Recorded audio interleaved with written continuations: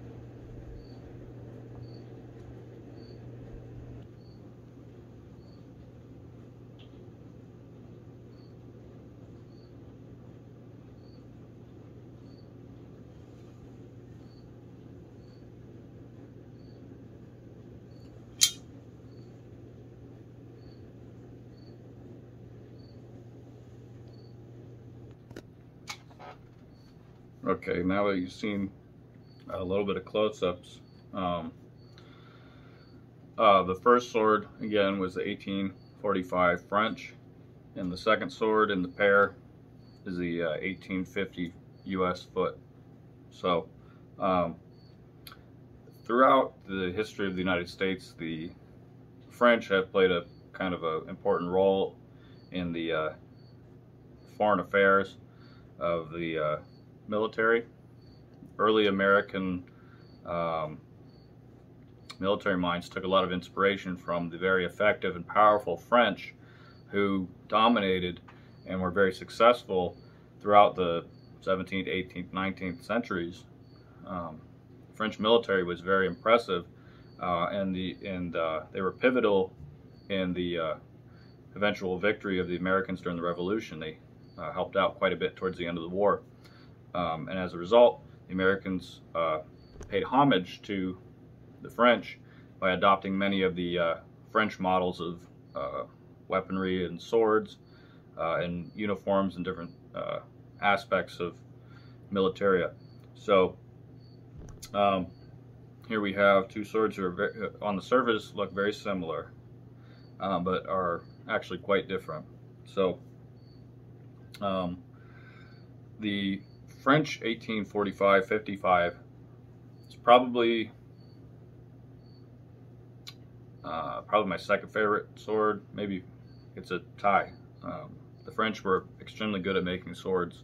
This model in particular is made in Châtellerault in the year 1888, which is interesting because the French had a kind of a weird development cycle making 1845/55 swords.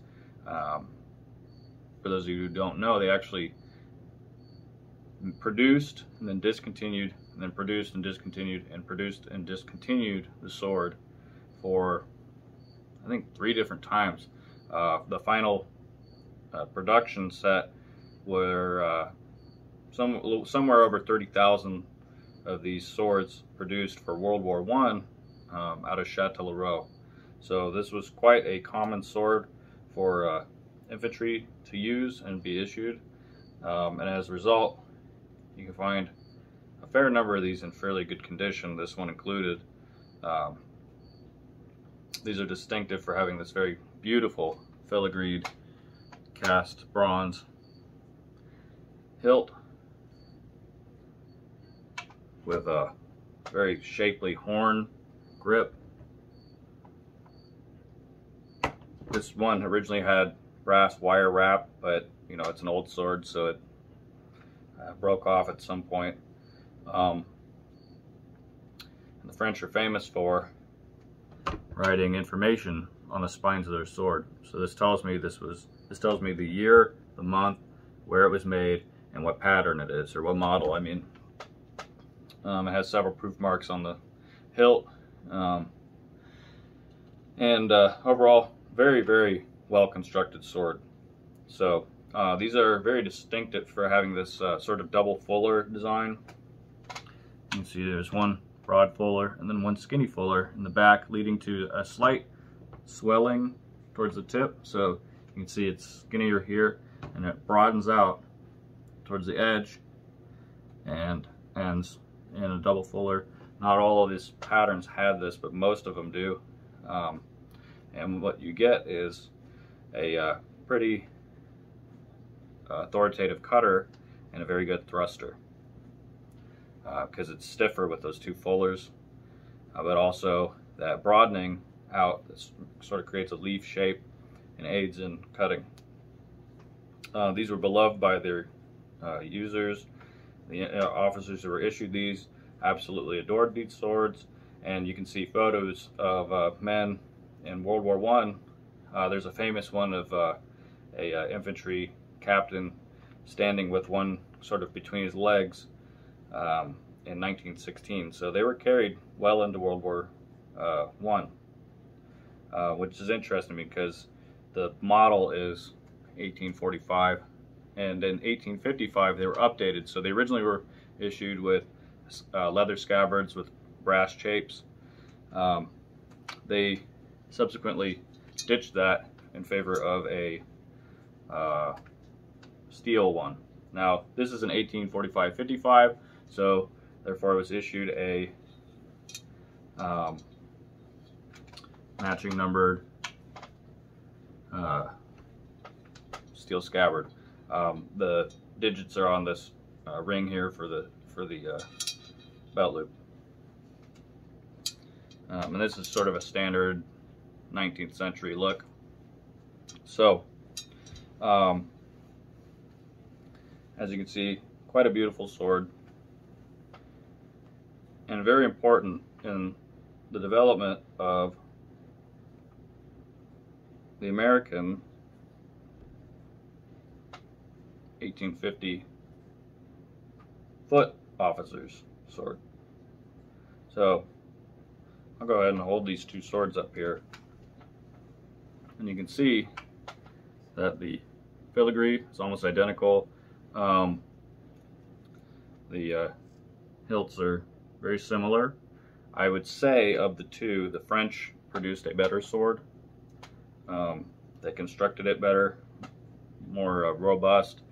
The hilt on the French sword is beefier, it's bigger, and it is made with buffalo horn, whereas the American sword is made with wood core. There is a wood core in the French sword, but it is covered in buffalo horn, which produces a very strong handle. This one is a wood core with chagrin, which is shark skin, with a wire wrap. The wire is still present here. There'd be wire on the French one, and the knuckle bow is straighter compared to the French, and it's less beefy. So I'll hold these up. You can see there's a substantial difference in the scale of these two handles. The American being more dainty and lighter, Also, the Americans is sort of a two-piece affair where the butt cap is put on and then screwed into place here. Not so with the French. The French is a single casting. So it's made all in one piece, and then the handle is slid in and fitted. So quite impressive. The US one is missing its leather washer, so the hilt is loose. I'm going to be fixing that at some point. So yeah, like I said, the US took a lot of inspiration and cues from the French, and this sword is basically a dead giveaway as to one of those examples. The 1850 foot would have been issued with a leather scabbard with brass fittings. I don't have that. It's disintegrated or lost. So this style of saber is of the through tang designs, so the kind that have the tang that is peened on the end. This 1845 French is my favorite. There are several others that the French produce, like the 1822 infantry saber or infantry sword. There's several that come from the 1890s with straight blades. I like this sort of curved one with the two fuller. Slight curved lends to a good cut, and I just think overall it's quite a lovely sword. This handle shape in particular is quite nice. These old swords remind me of antique violins in a way, or stringed instruments from the 19th century. They're very elegant. There's a good aesthetic, and that lends something to the performance. Not only do you have a beautiful sword, but you have a very functional sword, and a sword that was loved by the men who carried them. Now, obviously, over time, infantry officers throughout the 18th and 19th century were persuaded more into a thrust-centric sword design, so the militaries adopted straighter and straighter swords, more rapier-like, until you end up with some of the cavalry swords that are just straight piercing blades. This is sort of one of the last true cut and thrusts that the French used, and I think it's almost a perfect design. So of the French swords, this is my favorite, and I'm very tickled that the US, and I'm not at all surprised that the US chose to adopt a very similar type of sword. Made a few modifications, but overall a very similar sword. We do include two fullers. I think the original example that they got from the French, the 1845 example, had a set of fullers that ended very far out from the tip of the blade. So they adopted that, because I've seen almost every one of these with this fuller design. And the tip is just a little bit more rounded on the end there than the French one. So yeah, overall, two very beautiful swords. The French in particular, because of its robust nature, I'm really not surprised that it's held up better than the American sword. The American sword, like I said, is a little daintier, slimmer, lighter, whereas the French sword is beefier and more robust. And the French, they went through a whole lot of conflicts with these swords. They went through several dozen, including the Crimean War, obviously World War I. They were in several different countries with these types of swords, and it's a testament to the design that they kept remaking them.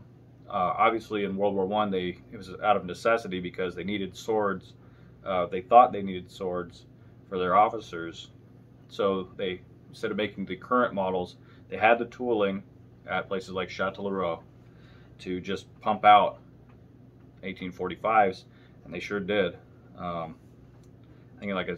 Thinking from 1914 to 1915, they made like over 30,000. So quite a number of swords. So yeah, that's this video on the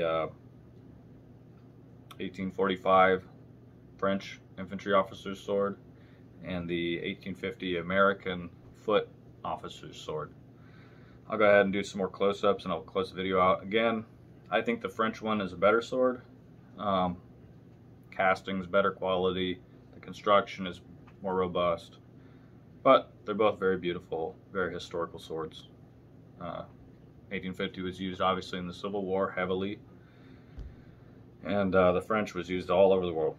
So thanks for watching this video. I have more swords, more videos coming on swords. I'm a big sword fan, so I'll talk to you later. Have a good night.